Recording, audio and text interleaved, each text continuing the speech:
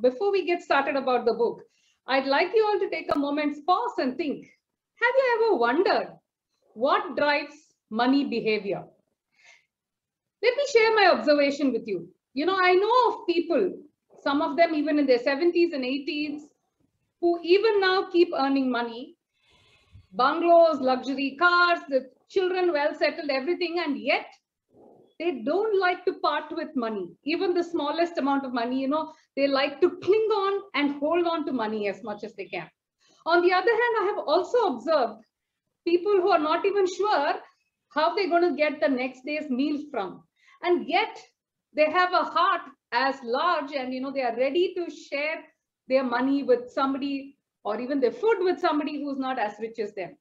So this extreme contrast I've been observing, and I always have wondered what drives money behavior, and that's exactly why I picked this book, The Psychology of Money.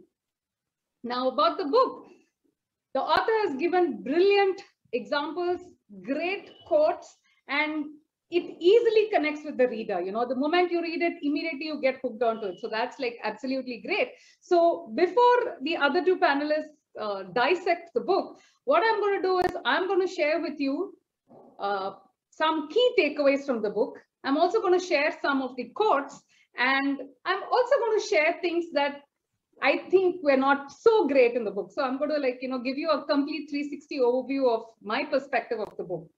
So to start with, what were the three things that really stood out for me from the book? The author, when he starts, he gives an example of a person called Ronald James Reed. What was this person doing? He used to fix cars at a gas station. He used to sweep floors in J.C. Penney. And guess what? When he was 92 years old, which was in 2014, in the year 2014, he had a net worth of, guess how much?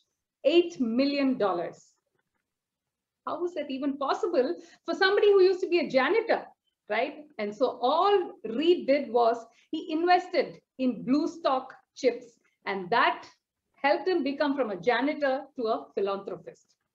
Now, in contrast to Reed, he talks about Richard Fuscon, who was a Harvard graduate. He worked in Merrill Lynch. He retired at 40 because he was one of the very successful people, and he built his dream house, for which he had borrowed heavily.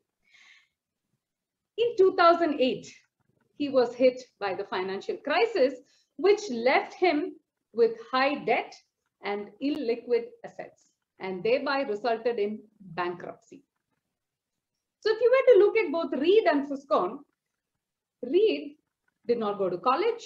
He had no training, no background, no experience, nor any connections. And yet Reed had outperformed the best educated minds. How was that? Simply through investing. So the first thing, the first takeaway I would say is, doing well with money isn't necessarily about what you know. It's about how you behave. And behavior is really hard to teach to even the smart people. So the first thing is, my friends, what is your money behavior is something I'd like you to reflect upon. The second example the author gives, the second takeaway for us, in my opinion, is he talks about a person from our country who grew up in the slums of Calcutta and went on to becoming the CEO of McKinsey. Any guesses? Well, none other than Rajat Gupta. From the slums, how he rose, and then in the year 2008, he had a net worth of over 100 million. But guess what? This millionaire wanted to be a billionaire. So like we know, he was in the board of Goldman Sachs, and he resorted to insider trading, and his career and his reputation got irrevocably reversed, right? So what the author says is, a genius who loses control of their emotions can be a financial disaster. So the key takeaway is, it's never enough unless you say it's enough, right? Then the third takeaway is something very interesting.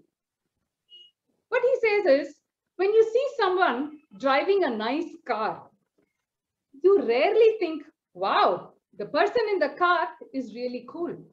Instead, what the human mind tends to think is, I would be so cool if I were to drive that car. So normally we tend to think, having an expensive car, a fancy watch, a huge house makes us feel respected and very admired.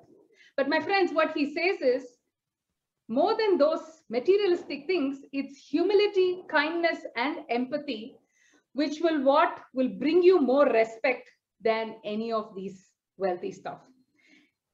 Humans, we are very tuned to judging people by wealth, what we see. We rely on cars, the homes, the social media pictures, but yet wealth is the financial assets that haven't been converted to stuff that we actually see. So he again refers to Ronald Reed's example, where he says he was nobody's financial role model because even the people who were living with him, nobody really knew of what his wealth was. So the third and the interesting point that stood out for me is wealth is not really what you see. So these were the three things that stood out for me. And apart from that, some of these quotes that, one-liners that I found very interesting were, one is, controlling your time pays the highest dividend. The author nudges people to save because he says the ability to do what you want, when you want, with whom you want, for as long as you want is priceless. The second thing is, no one is impressed with your position as much as you are. The third interesting quote is, spending money to show people how much money you have is the fastest way to have less money. And the last interesting quote is, when most people say they want to be a millionaire, what they actually mean is, I'd like to spend $1 million. And he gives an interesting example of singer Rihanna.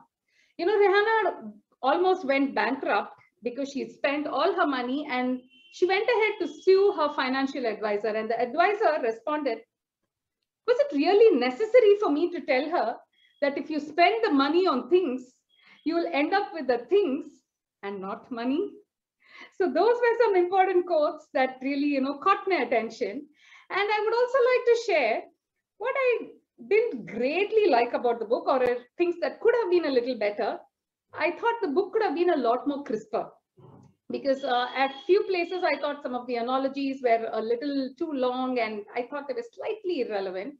And lastly, I also thought there was nothing very unique about the book, because, especially from an Indian context, where most of us are rather conservative with the money behavior.